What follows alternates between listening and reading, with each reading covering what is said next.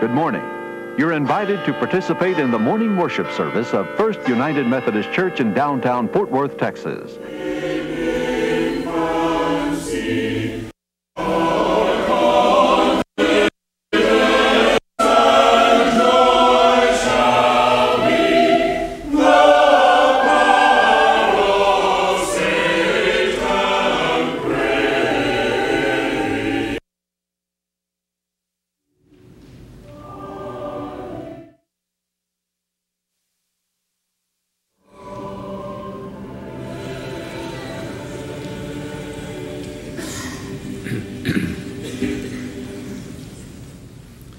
What has come into being in him was life, and the life was the light of all people. The light shines in the darkness, and the darkness did not overcome it.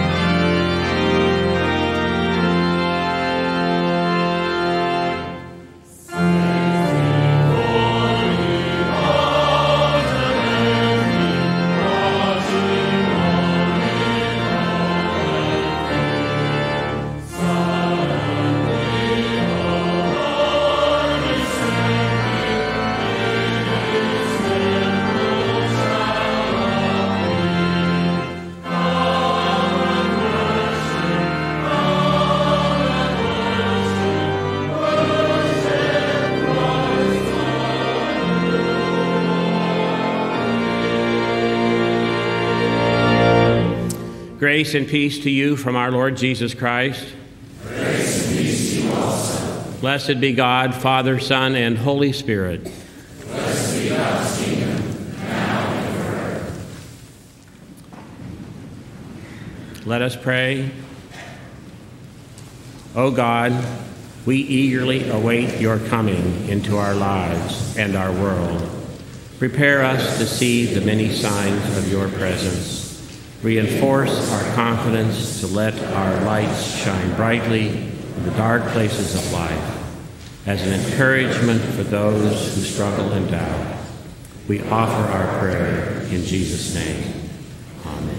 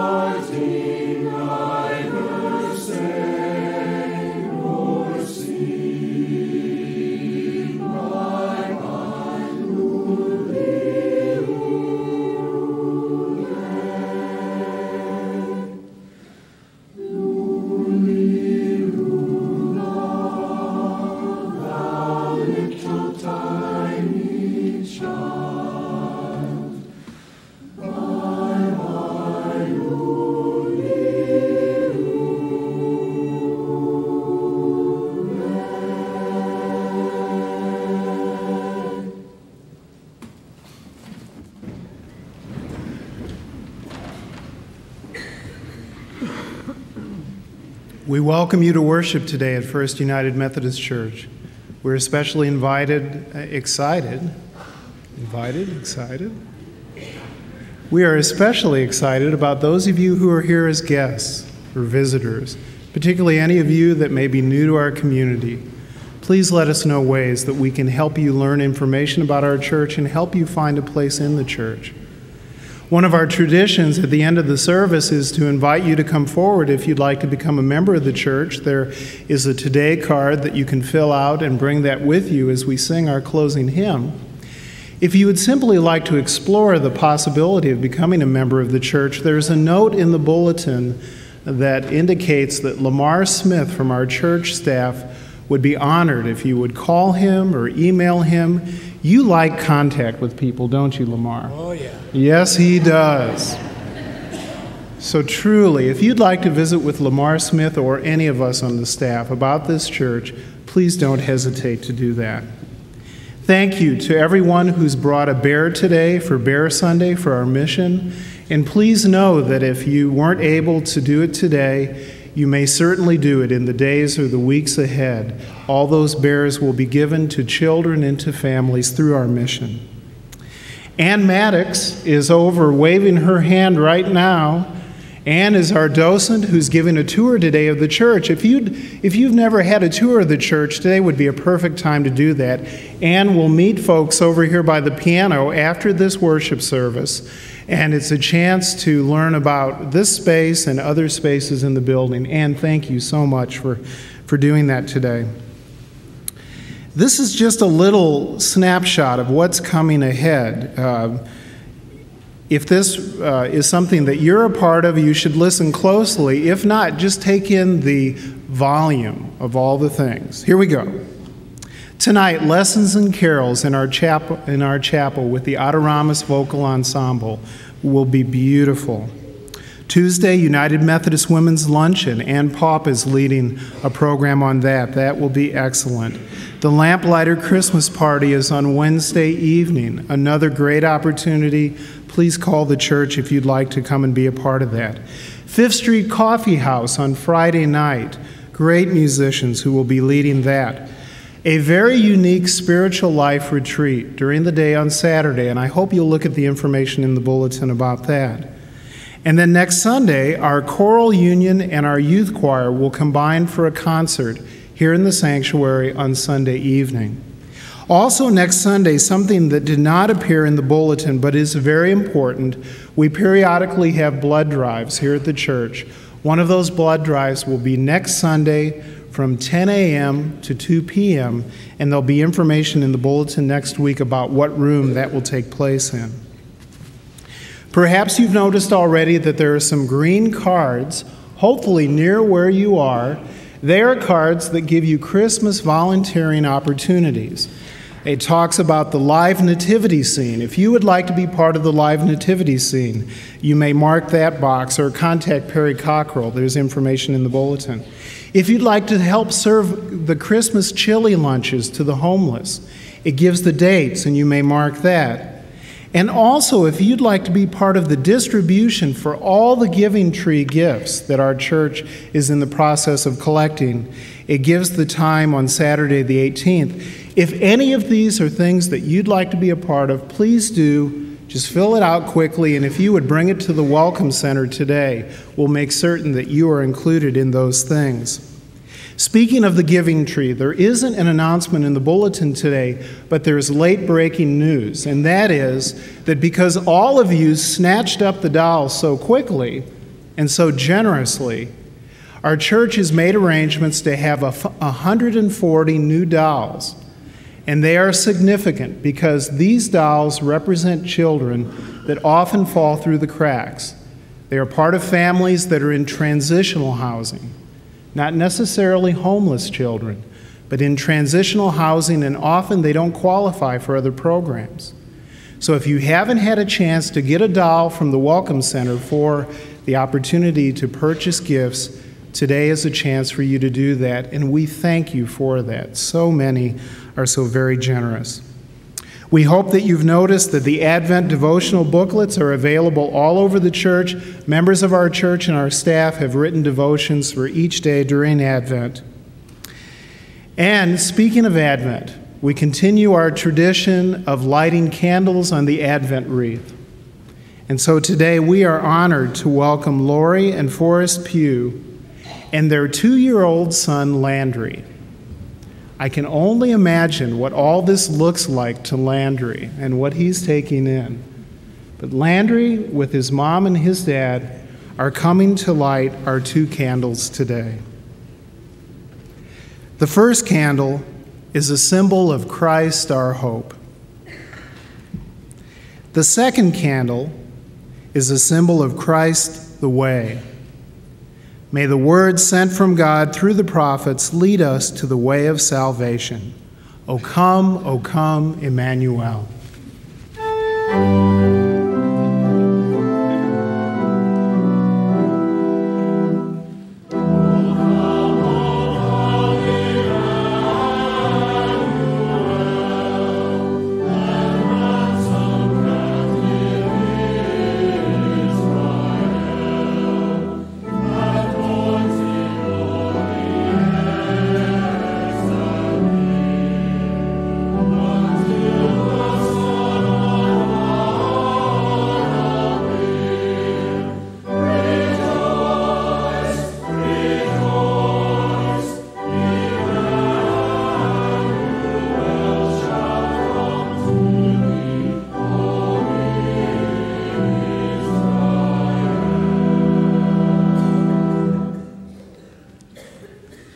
Our first lesson is found in Isaiah chapter 11, verses 1 through 10. A reading from Isaiah. A shoot shall come out from the stump of Jesse, and a branch shall grow out of his roots.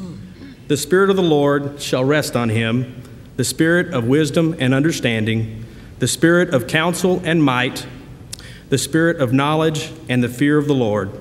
His delight shall be in the fear of the Lord. He shall not judge by what his eyes see, or decide by what his ears hear. But with righteousness he shall judge the poor, and decide with equity for the meek of the earth. He shall strike the earth with the rod of his mouth, and with the breath of his lips he shall kill the wicked. Righteousness shall be the belt around his waist, and faithfulness the belt around his loins. The wolf shall live with the lamb, the leopard shall lie down with the kid, the calf and the lion and the fatling together, and a little child shall lead them.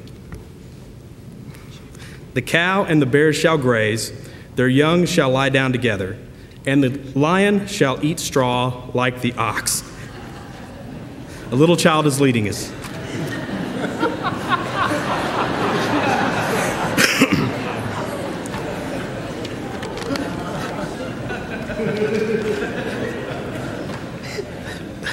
Excuse me. The nursing child shall play over the hole of the asp, and the weaned child shall put its hand on the adder's den. They will not hurt or destroy on all my holy mountain, for the earth will be full of the knowledge of the Lord as the waters cover the sea. On that day, the root of Jesse shall stand as a signal to the peoples. The nations shall inquire of him, and his dwelling shall be glorious. The word of the Lord. Thanks be to God.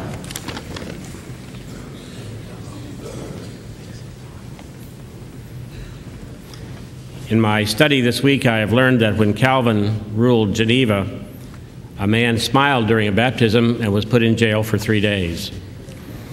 You may smile today during this baptism and you'll be free.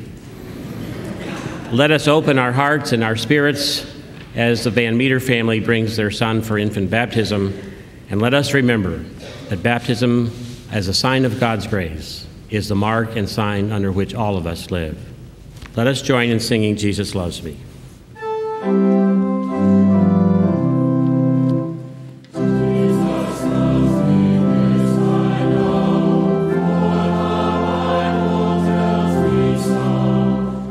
Little ones to him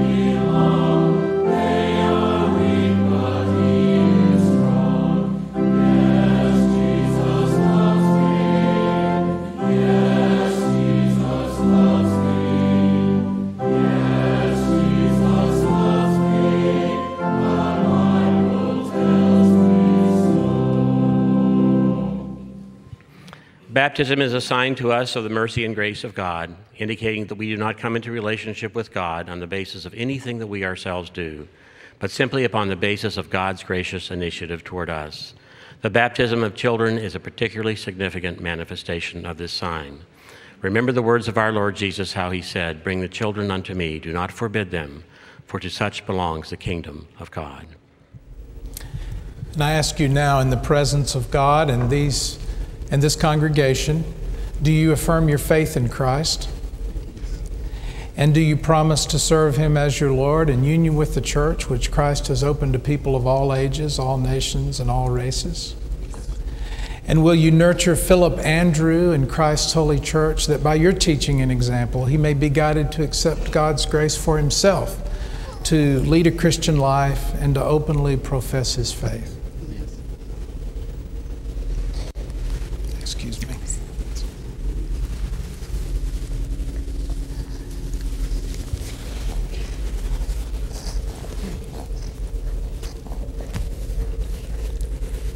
Philip Andrew, I baptize you in the name of the Father and of the Son and of the Holy Spirit. Amen. Now, if you'll place your hands on him, please.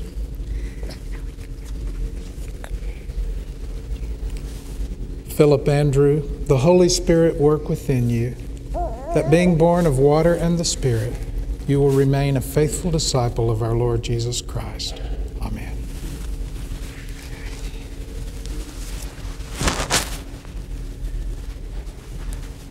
Philip Andrew is the newest member of the household of faith, and we today pledge to do all that we can as representatives of Christ's holy church to nurture him in the Christian faith, so that as he grows up in the church, that he'll stand at this or some other altar and profess his own faith in Jesus Christ. And all of this is God's great gift offered freely to us without price.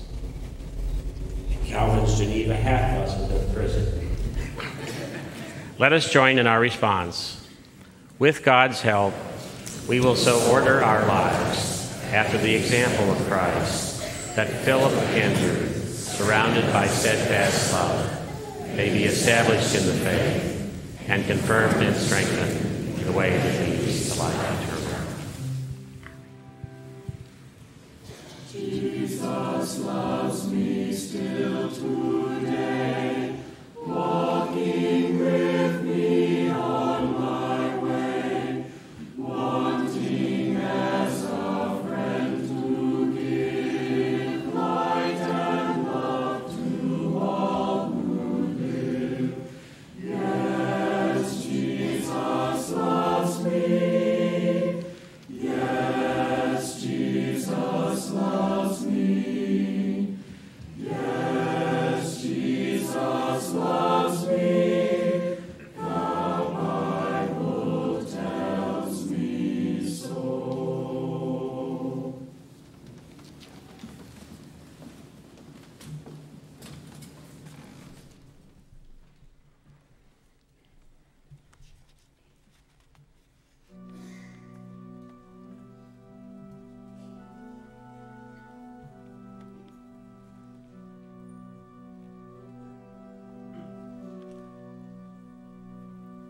I wonder as I wander out under the sky, how Jesus the Savior did come for to die, for poor unreaped people like you and like I.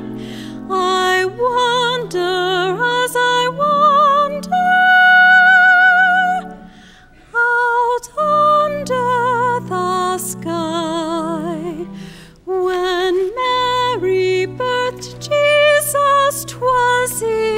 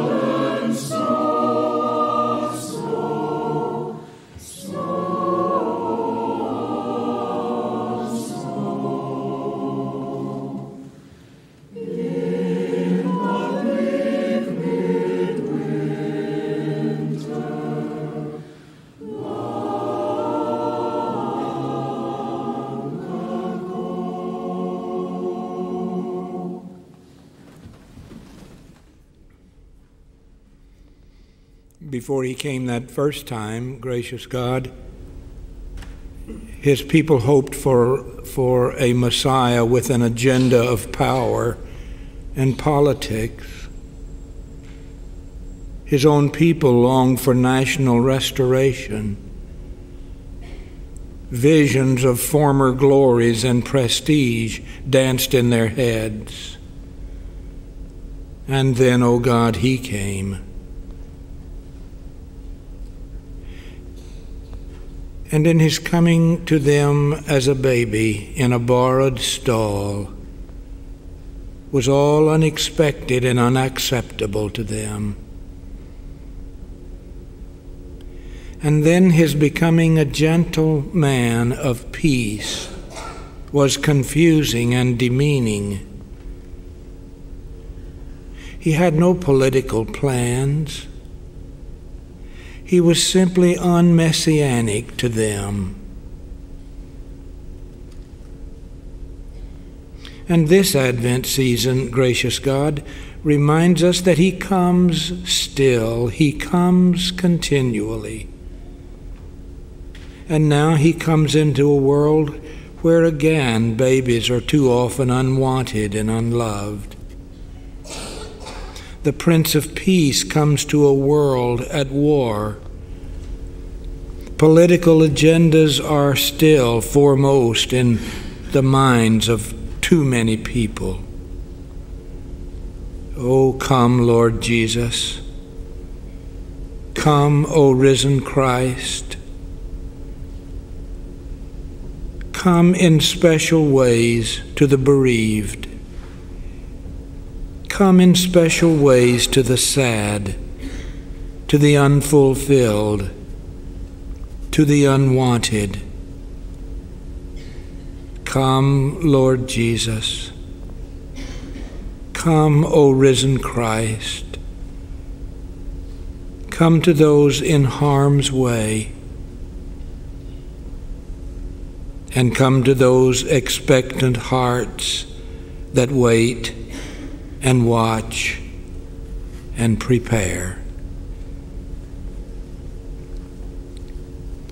Our Father, who art in heaven, hallowed be thy name. Thy kingdom come, thy will be done on earth as it is in heaven. Give us this day our daily bread. Forgive us our trespasses, as we forgive those who trespass against us. And lead us not into temptation, but deliver us from evil. For thine is the kingdom, and the power, and the glory forever. What can I give him, poor as I am? If I were a shepherd, I would bring a lamb.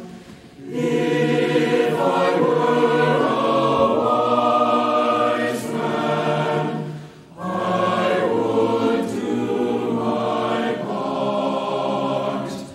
Yet what I can I give him? Give my heart.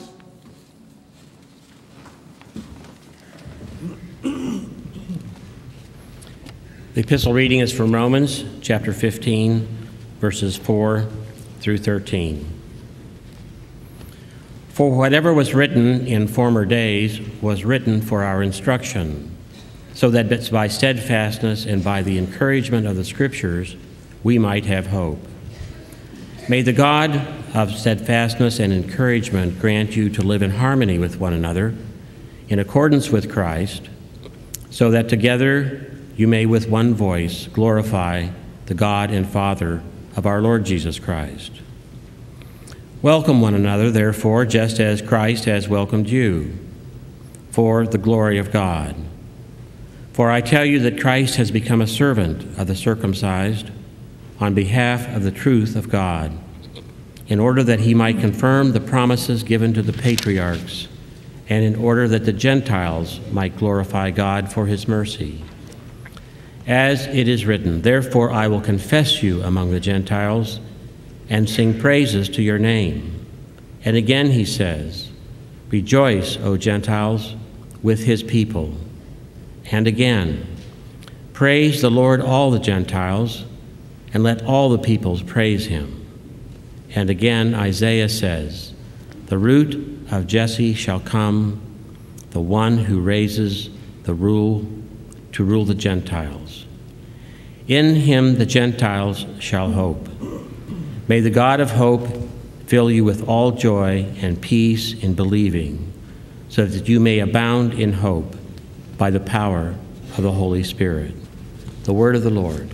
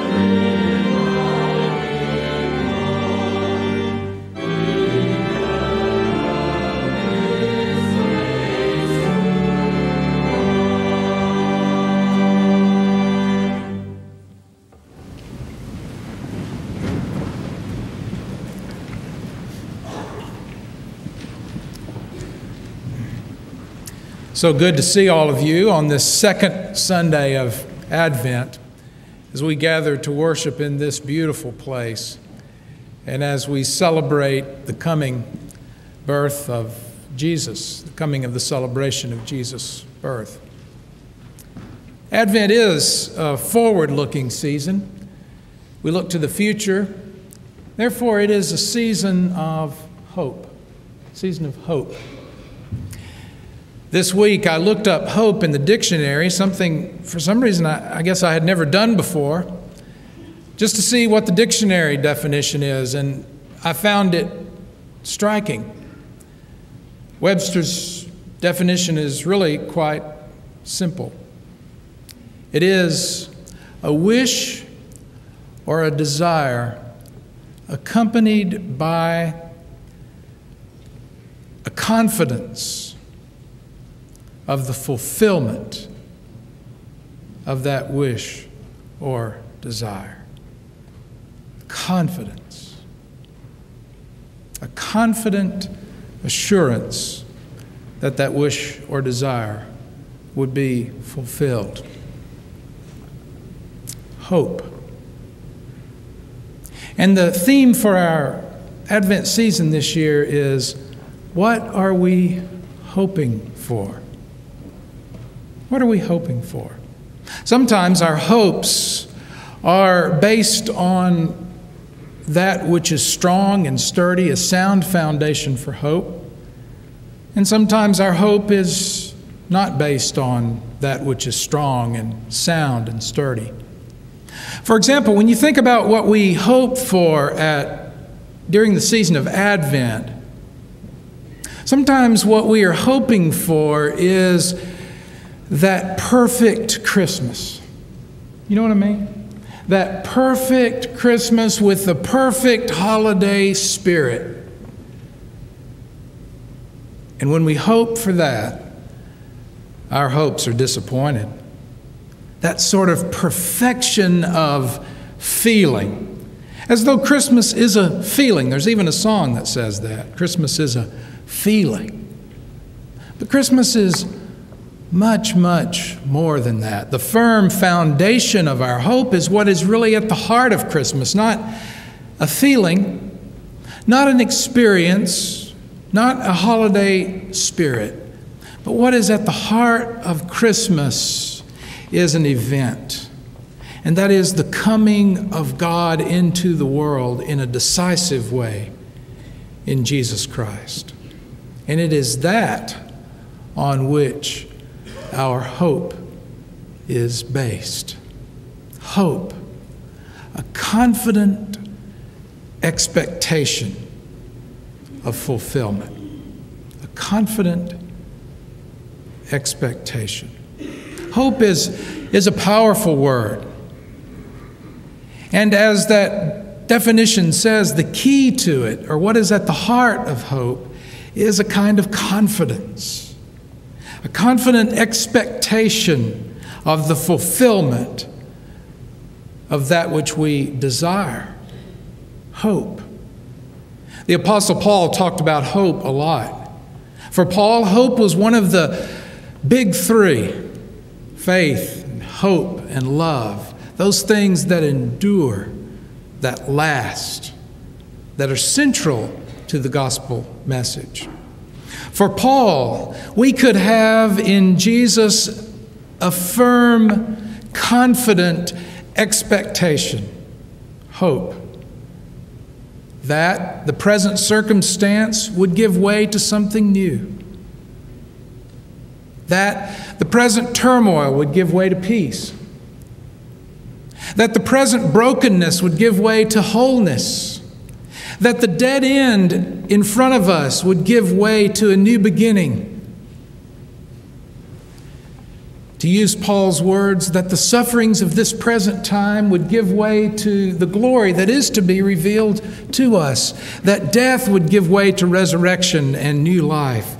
A confident expectation is what Paul was talking about. And so Paul's benediction in the 15th chapter of Romans is, may the God of hope fill you with all joy and peace in believing, that you may abound in hope through the power of the Holy Spirit. You hear how strong the word hope is? I want us to hear it that way in this season of Advent, because the way we use the word is usually not so strong. The word hope often has come to mean for us, well, maybe, possibly. Think about that. Hope. Well, I hope, we say, almost with a kind of resignation. It has become for us quite often a weak word. Yesterday evening, Susan and I attended 3 Sunday school class parties. Party animals we are.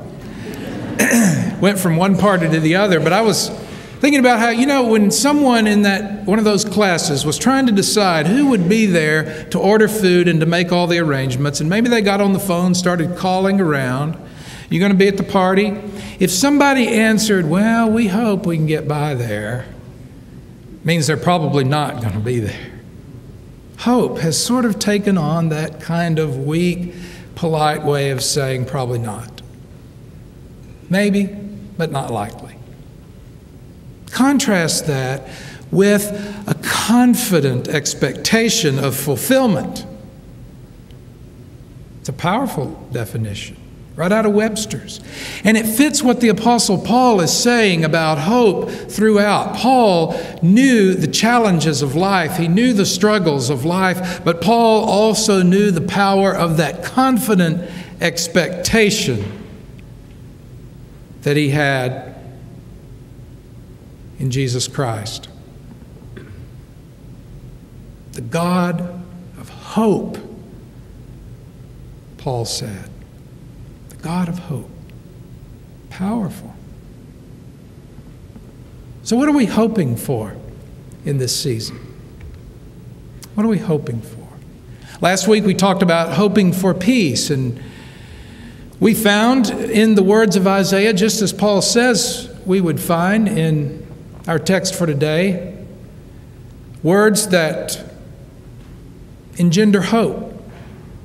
Paul says that our hope is based on memories. It's based on the teachings of days gone by. It's based on what God has done. It's based on memory, really. Kind of collective memory of the people of faith. And so in Isaiah we find, as we did last week, great images of peace because we're hoping for peace. We find in our text today also great images of peace, of a lion and a calf, of a wolf and a lamb together, images of reconciliation and peace. But we have other hopes as well. And as I think about what we're hoping for and what people talk about when they voice their deepest hopes. I'm not talking about a hope for a Christmas feeling or a holiday spirit, but the deepest hopes. Often what people express is a hope for a new beginning, a fresh start. And in our text today, as Isaiah writes to a people very much in need of a new beginning, of a newness of life, he lifts up another image of hope. During Isaiah's time of prophesying, there were 4 kings. Uzziah, who was a good and faithful king who sort of got full of himself and proud and fell away from faithfulness to God.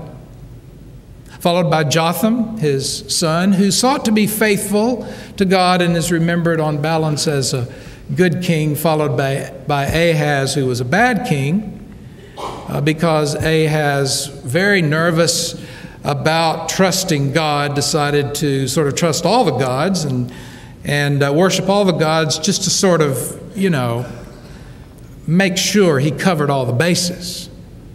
That was Ahaz. Followed by Hezekiah, another good king. You see, there was this back and forth throughout. Good king, bad king, good king, bad king. This kind of instability.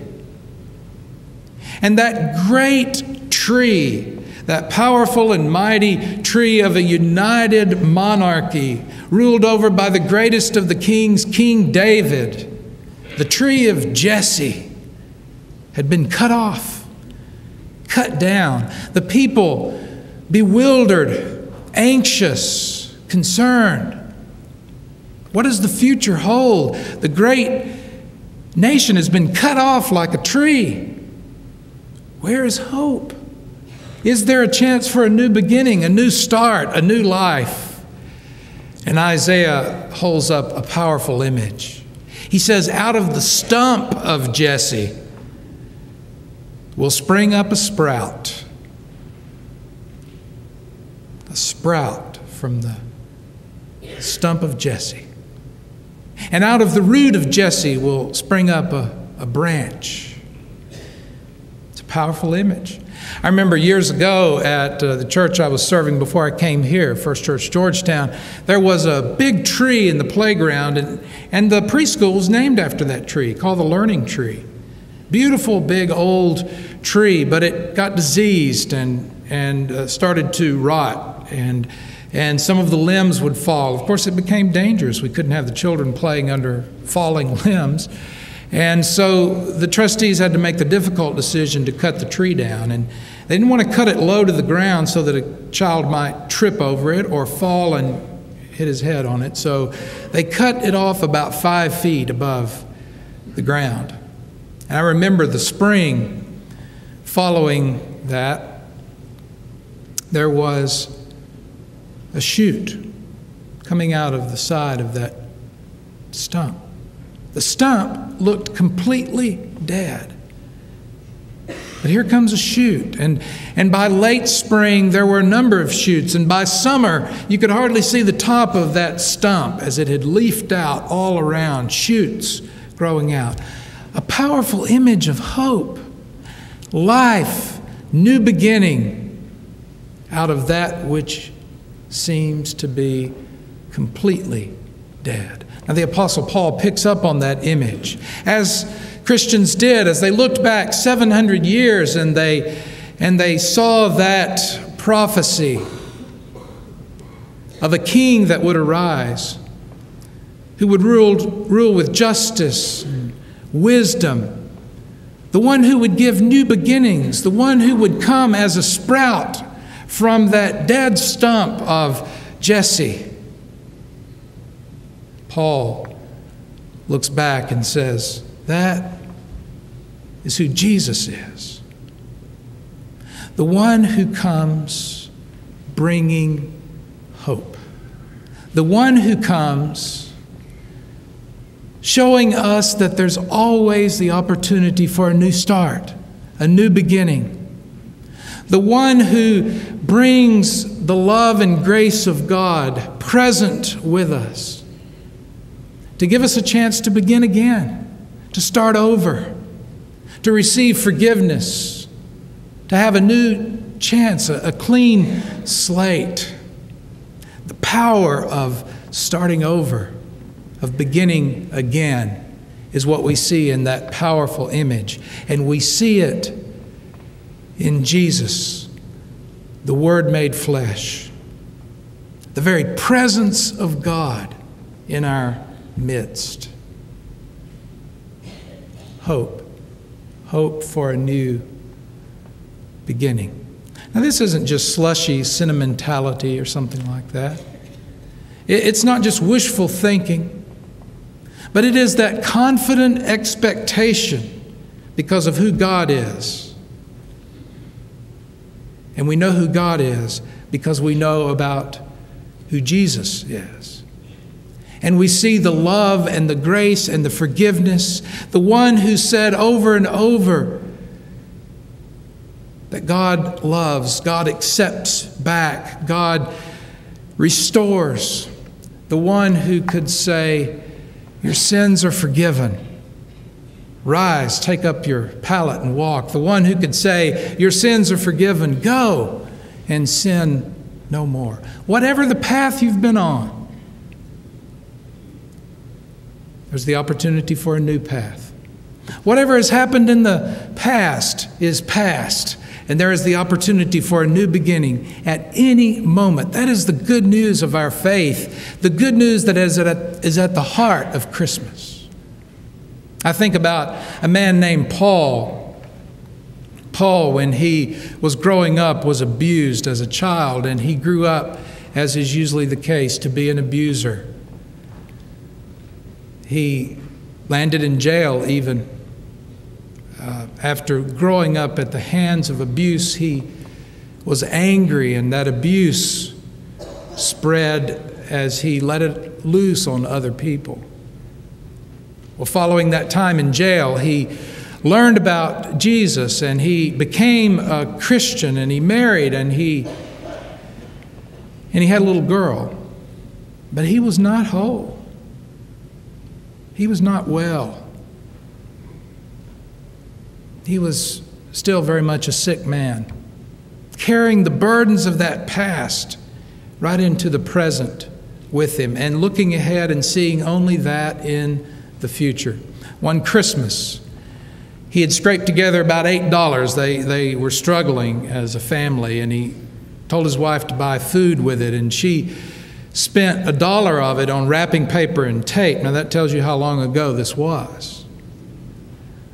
He was furious when she came home with the wrapping paper and tape. What a waste of money. And he just let that anger spill out all over her, and they got into this terrible fight. And while they were fighting, his little daughter found the wrapping paper and the tape and put together a little package. And when he saw it, that old stuff just came up like that. He just snapped, and all that anger came out, and he was furious that she would waste that wrapping paper and she would make something so ugly as that. And he began to hit the child.